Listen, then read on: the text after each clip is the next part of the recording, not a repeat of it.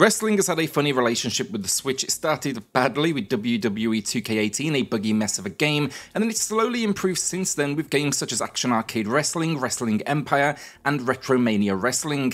Now though, AEW Fight Forever enters the ring and it comes with a AAA price tag. That's going to be $60 or your regional equivalent. So the big question today is it going to be worth the cash? Let's find out.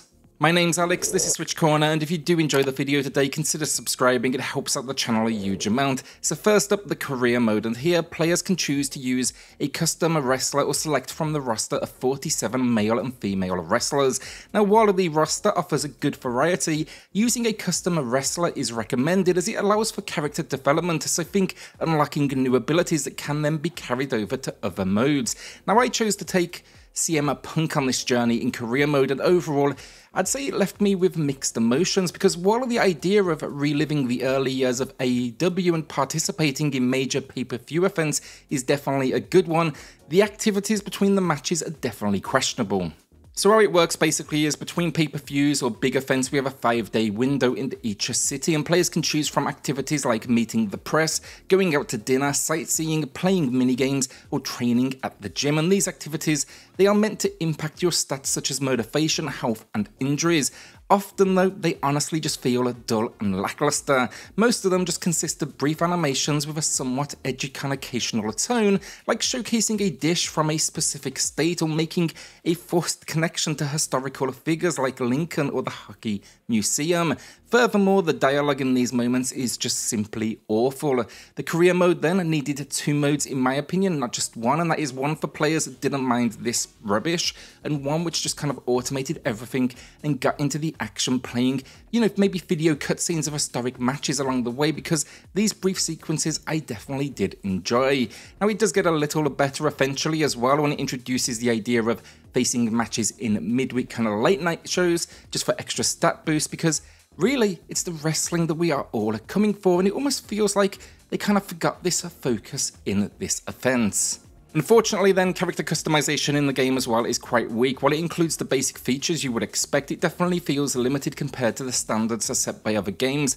Personally, I found focusing on clothing accessories offered the most options for customization. Here we can tweak our clothing for different scenarios, such as street attire, during our entrance, and of course then during matches. It's topped off then with ring entrances as well, but these, they are extremely brief. Thankfully, where I do think AEW starts to succeed is in its match types. Under exhibition mode, you will find 7 different match types alongside a different rule set such as Lights Out, and it includes fan favourites such as Casino Battle Royale and Exploding Barbed Wire Deathmatch. It also allows you to access unlocked minigames here from the Road to Elite career mode and enter training, which is absolutely going to be worth your time. Just go in there and practice those movesets.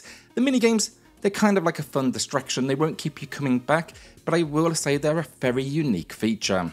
During these matches as well, you can customize them further, but the big ones here will be you can turn blood on and off, though it only really appeared for me during the barbed wire match, and it's also extremely tame.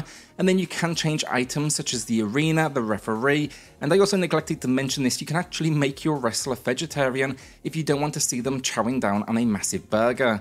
You can also find online play from the main menu with ranked and casual modes, though I was unable to test this during the pre-release window, and the game also features challenges, so think of these as built-in achievements. They do though refresh daily and weekly for rewards, and there's also a store that you can spend in-game earned currency.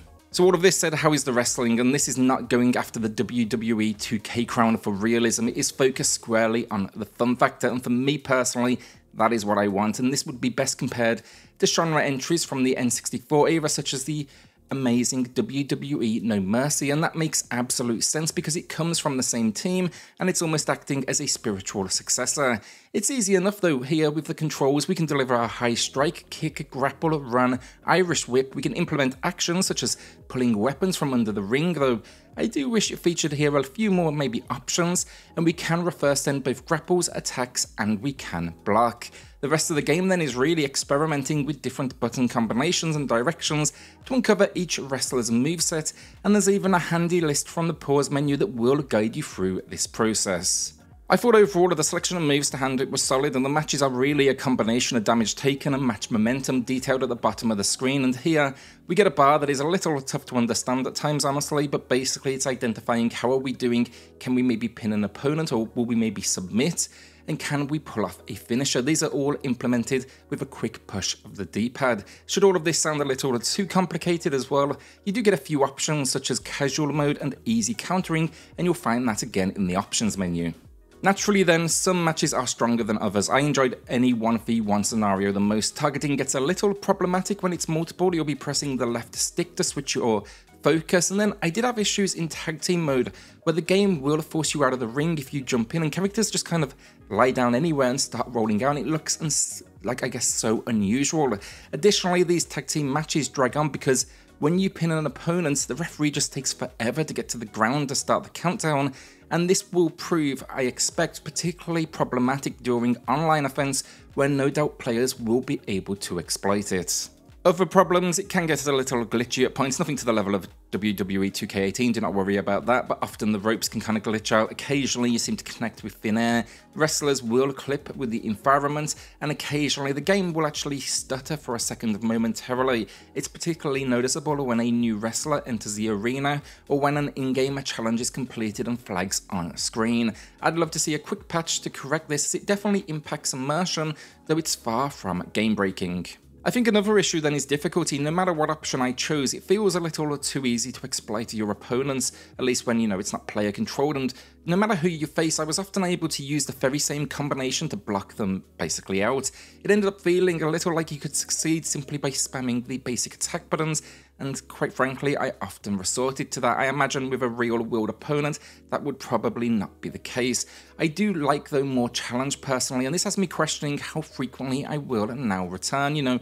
No skill required, that is great fun for, experiences, but you also want a little depth to pull you back, and I'm not sure this game quite has that in place, or at least where I would like it to see. It's also lacking many of the modern additions we are used to, or at least I am, such as multiple locations.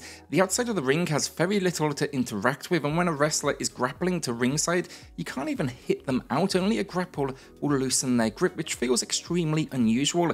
And I found this out during Battle Royale. I didn't realize it until I saw a CPU use this strategy, as I'd been kind of needlessly punching thin air. I was also disappointed to find the game is limited to 4 wrestlers at one time, so it really doesn't capture the magic of a Royal Rumble. Overall though, with all of these complaints out of the way, I still do really like that old school gameplay design that it's targeting. I think the absence of many modern additions will put some off, and I absolutely get that, but I think the biggest compliment I can give this one is every time I was actually in a match when I was wrestling, I had a massive smile on my face. Visually then, it's a mixed bag. I really like the different character animations in matches. First of all, I think they do look really good, and specials always provide that satisfying visual. The arenas do pack some nice designs, and no doubt fans are going to recognize the locations, even if they are, I guess, somewhat basic. Problems for me, the cutscenes in career mode, again, just horrible. There's a noticeable pixelation on the Switch, especially during character selection and menus where that resolution is extremely soft. Then as well, the big thing for me, they kind of struggle to capture the atmosphere of a match. Occasionally we get a few replays, which is a nice touch, but I guess it never feels like a true pay-per-view. The location sizes are nearly always the same. There's no broadcast-style angles for the gameplay, and the entrances are nothing more than a few seconds. Wrestling is all about the spectacle, and I don't think this game truly knew how to tackle that. The audio, however, fares quite a bit better. There's some recorded dialogue, and the performances, quite frankly, go from horrible to poor, and commentary is brief, but I love the sound effects. Hits sound heavy, the ring sounds particularly good, and when the crowd does get going, it's one step in the right direction of delivering that pay-per-view vibe. The music is a mix of kind of rock music for the most part, and I do like the genre, but wasn't a fan of the selection here. It's kind of cheesy at best, but there is a jukebox, so you can choose the tracks you do like and remove the ones you don't. I personally turned it off entirely and just played my own. So overall, the effort here is clear. The wrestling, when it gets going, it is fun, and it definitely delivers something arcade-esque. I'm just not sure if that's going to be enough, and I would have felt a whole lot better, maybe with the pricing at least being more around that kind of $40 mark, rather than the AAA $60 they've targeted. That said though, if you can commit to the online play, it's gonna be worth a look. Just don't expect perfect, rather a respectable first attempt with clear teething issues and problems that will need to be addressed. A little more variety as well would have gone a long way. I would have liked more special event types and maybe a bigger selection of weapons, or even unexpected scenarios such as match interruptions. The big downfall though, in my opinion, it's gonna be that presentation. It tries but never quite manages to capture the spectacle of the sport. I don't mind the retro aesthetic they've gone for, I just think they could have done more environmentally. All of these complaints, however, I still had a good time. When it got going, as I said, I couldn't help but smile. The action is easy to pick up and play, and I think the fans, especially those that grew up around the N64 era like myself, will be happy. Today it's a good 7 out of 10 from me. Problems? Absolutely, but this game, it has heart. So with that, hit subscribe, join us here for reviews, deals, and news daily, and I'll see you all on the next video. Thanks everyone.